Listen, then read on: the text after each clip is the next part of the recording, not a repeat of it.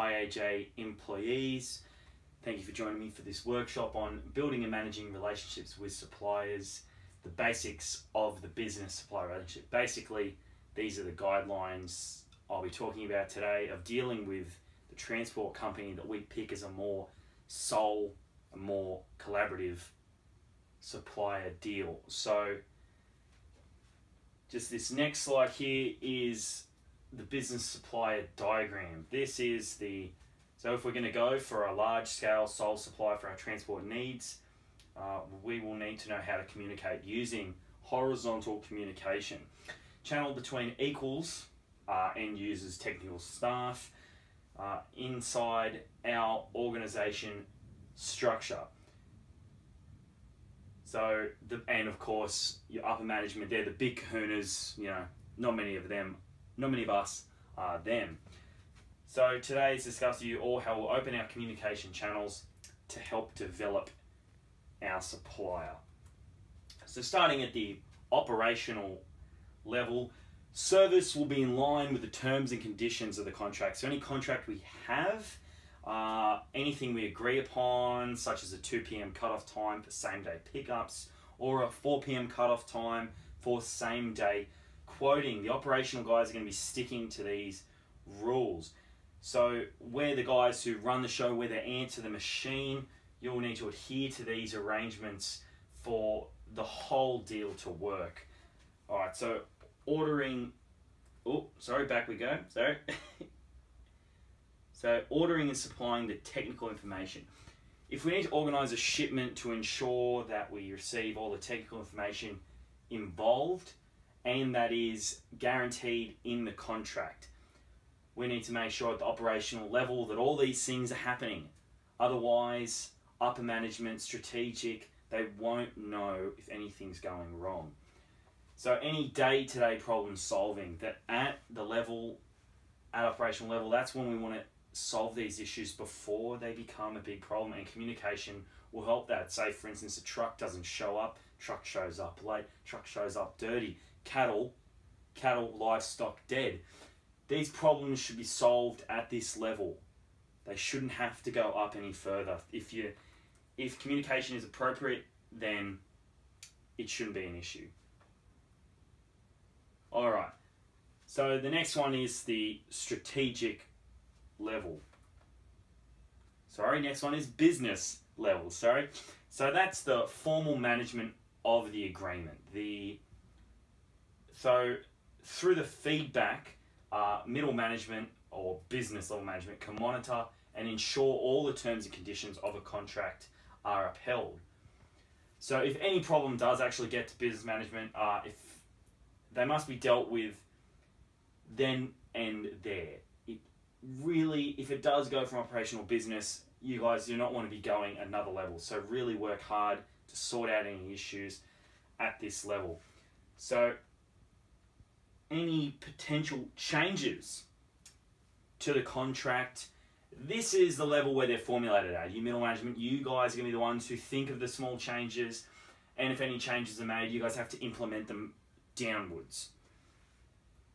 So any corrective action, if any issue reaches middle management, the parties from both organizations must get together to do everything they can to avoid it happening again, e.g. a high number of livestock dead, as I mentioned earlier. These things need to be fixed then and there. So strategic level at the top, I don't know how many of you top guys are watching or listening or caring what I'm actually talking about. So this is where the higher ups discuss the topics of the day. Partnership management. They're talking about down the road prospects, 5 years down the line. They're talking about trends. They're talking about markets. They're talking about dollar values.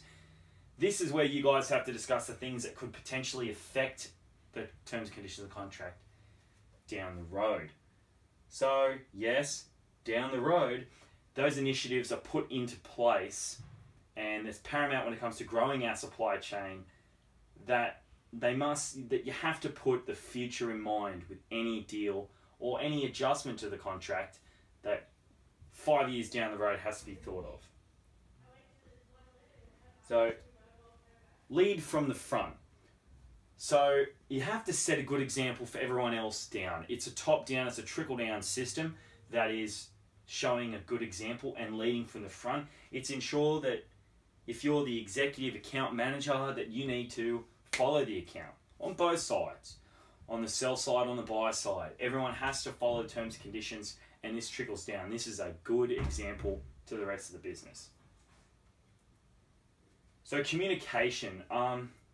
Ensure the communication methods between all the levels in your business are structured in a way, so not just phone calls, but emails. Emails you can store, you can track, you can CC in people. I know it seems like dobbing on someone sometimes, but CCing in people is important. This means that someone else is aware of your work. If you're not there, if you're sick, something bad happens, someone else can handle the task.